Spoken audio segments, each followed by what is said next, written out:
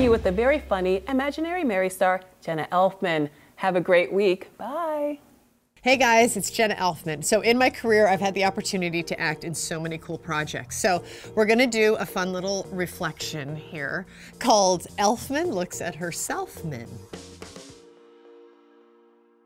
Dharma and Greg. That was like 5 excellent years of my life. There was this one episode where Dharma is like doing some equestrian thing, probably through the country club, Greg's country club. And so we had a real horse and I was sitting on it. So then the horse reared up and we went off the horse, and this was like a giant horse. We fell to the ground and I'm looking up and the horse has not come down yet. The horse was still up. And me and the horse kind of lock eyes for a second, and he was like, and he backed up on his hind legs and came down. It was wild. We all have our things. Can't Hardly Wait was this classic film that everybody loves, and I worked for one day. You were like that, like an angel prostitute, right? I was like, no, I was a stripper, but it was Halloween, so I was dressed like an angel. And I always have to clarify that because nobody really knows what I was in Can't Hardly Wait. They just remember my big Scott Baio speech. And my boobies. Look, is she beautiful? She's beautiful, right? EdTV was amazing because you had Matthew McConaughey, Woody Harrelson, Ellen DeGeneres, like Billy Crystal, like a huge host of people. The 2 things that were most memorable was making out with Matthew McConaughey daily. That was fun. And then Woody Harrelson, you know, Woody eats like raw food. He's like a real health nut, but it kind of like made him have gas a lot. And so we would often, when there was a scene with me, Matthew, and Woody, Woody would fart right before action. And then we'd have to act the whole scene in Woody Harrelson's fart.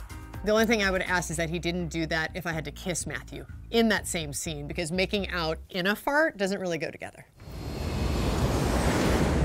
Hello, boys.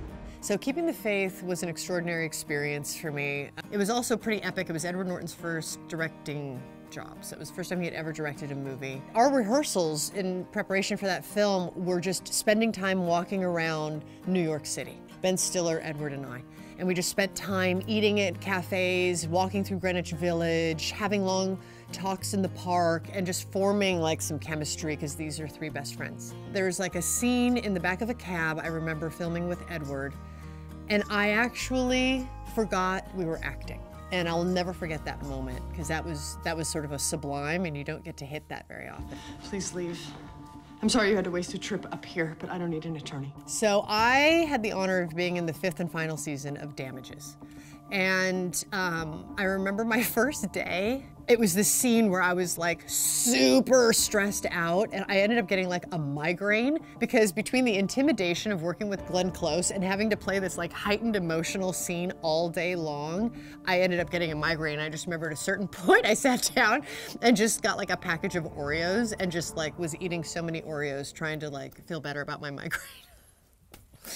I don't know how Oreos makes migraines better, but it just made me happy. Ruined everything. We can fix this. Imaginary Mary is super fun. We have a puppeteer and a puppet, and then we rehearse, and then they go away. And then I have to remember where this character is moving in the scene, and then every time I move, the eye line changes, but filming it, it's like, I feel cross-eyed sometimes. We have this Academy Award-winning animator. He's like so talented, but it's 6 weeks of animation, post-production for 1 episode.